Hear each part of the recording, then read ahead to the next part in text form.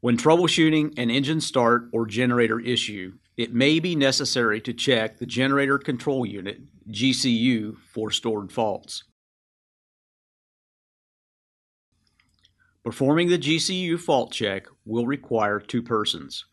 One person is needed to select and hold the left or right generator switch in the reset position, while the other person observes the 4 red LED fault lights on the respective GCU. Compare the displayed fault light pattern to the detailed fault ID placard on the face of the GCU to determine which fault is stored.